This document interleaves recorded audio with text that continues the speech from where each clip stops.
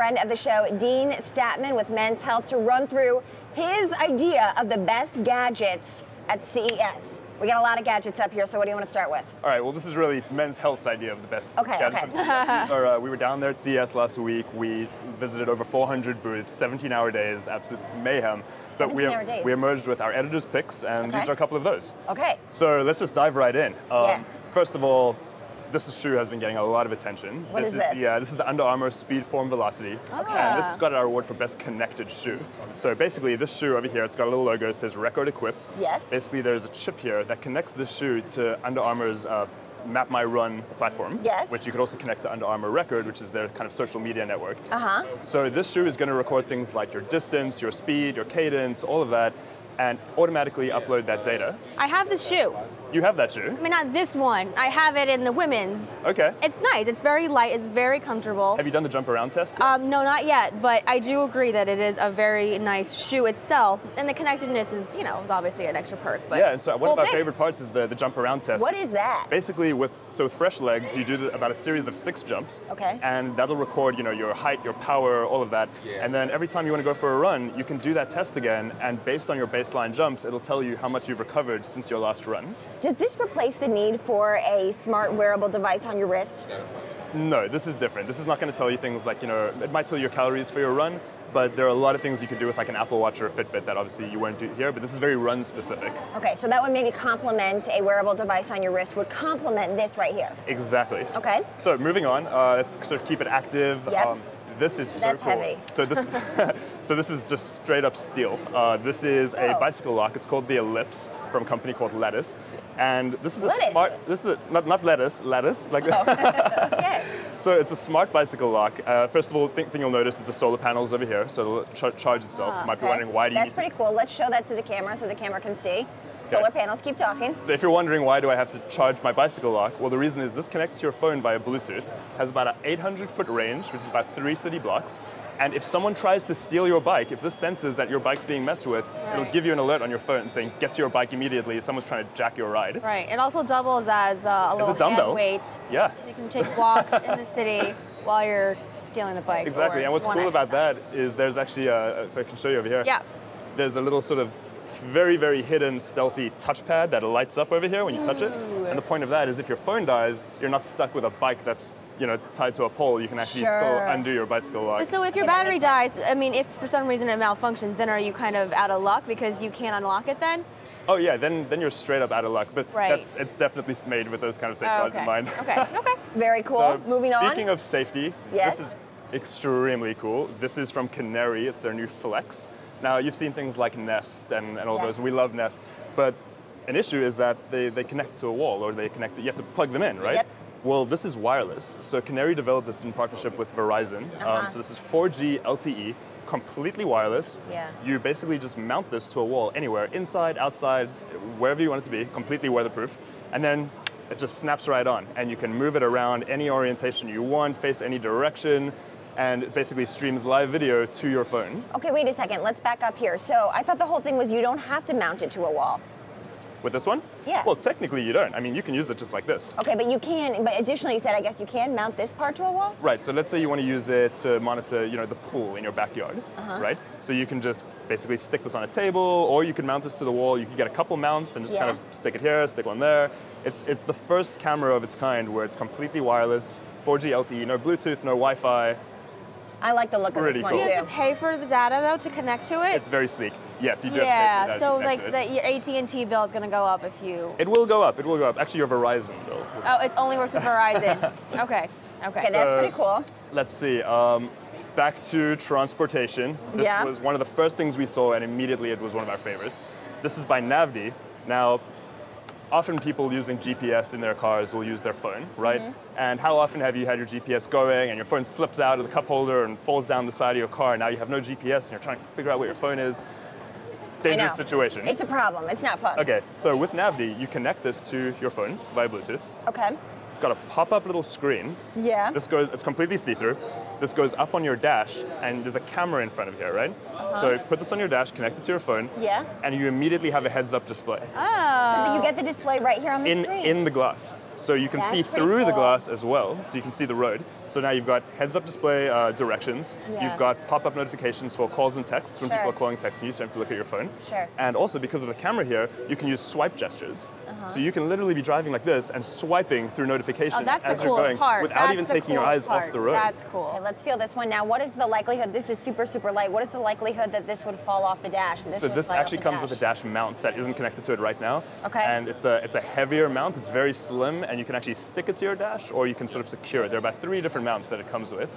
And then it also comes with this This cool is little fancy. thing. I like this. Well, this actually goes on your steering wheel as well, if you want to use it. And it's a little kind of turny thingy. I don't know what you call them. It's called the turny thingy. A dial? Dial, that Yep. would be the proper name. And so you put this on your steering wheel, and you can basically use this to, again, if you don't want to do the gestures, you can just scroll through your notifications wheel? or your directions to see what turns are coming up next. Cool. Quick question though, does this work better with an iPhone versus an Android? I mean, in terms of the screen size, like are there different phones that it actually is better for than others? Well, the thing about the screen size is it's not pulling up it's not mirroring your phone screen. It's Okay. got its own kind of UI, or UX rather. Oh, I see. So regardless of what you're using, That's it's good to going know. to pull up in the same kind of way. Okay, cool. Yeah, but with the iPhone specifically is what I tested it with. Yeah. It'll pull up your music, it'll pull up Right. your contacts. That's It's cool. really, So really well You integrated. could you watch a music video on there? A music video? Well, that might defeat the purpose. I know, but if you Pay can pull up the attention video, while you're driving. maybe people in the backseat want to watch a music video. What video would you watch while driving? Taylor Swift, something Taylor Swift.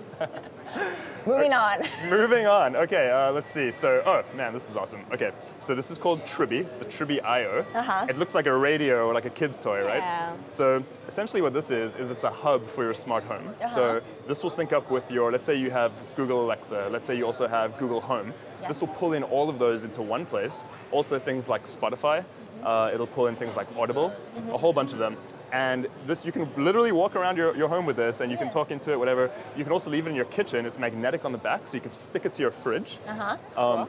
And you That can is leave cool. notes for people in your family. And when you do, this little yellow thingy on the side actually sticks out like a flag, almost like an old school mailbox. Great. So someone will see the flag and they'll be like, oh, someone left a message for me. And they can sort of check out what it is. It's quirky, it's fun. You know, it'd be Looks like a better. mini boombox. You know, it'd be better is if there are sensors on the food that connect to this, and someone like touches my ketchup, and I'm like, no, put that down. I think that would make it better. Well, do you know what? 2018. You can actually connect this to like a crock pot, for example, because they have like connected slow Yeah. cookers now, and it'll tell you when your food's ready. And one of the coolest features, if you do have family and kids, is you can leave this upstairs by their room, and there's an app that goes with it, and there's an intercom feature. So you can literally Wake say up. in your phone, hey, dinner's ready, and it'll sort of come out of here by their Love that. rooms and tell them to We're come gonna see downstairs. this on an episode Oh, no. of Modern Family, maybe. my kids are not going to get that. They're going to come downstairs by themselves. All right, Dean. What else? What We else have we the got? dog collar. We've seen this one before. You've seen this? this before? Okay, so this is the Link dog collar by AKC. Okay. So there are a couple connected dog collars, but this one does a few extra cool things. First of all, you'll notice there's the little thing that you can get engraved, Right. your pet's name and contact Right. info. But basically, this is going to, again, connect to your phone.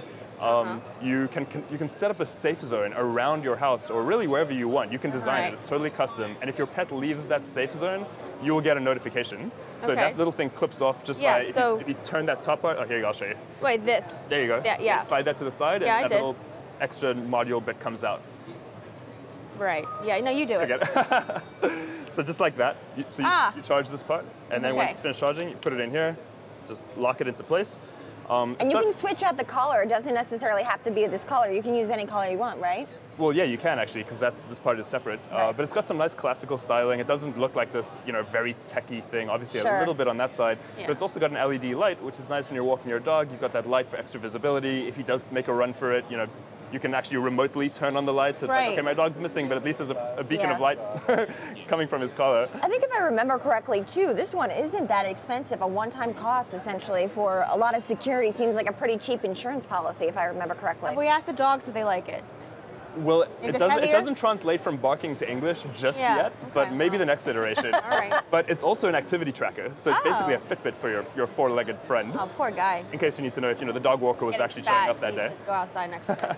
Too funny. All right, what is this one? Okay, this is super cool. One of the main things at CES that we noticed that there is so much just useless stuff, right? We found a massage chair. It was $10,000. It looked like it was designed for Professor Xavier by Lamborghini. Nice. We saw a closet that was bigger than this news desk that takes about 2 minutes to fold a T-shirt for you.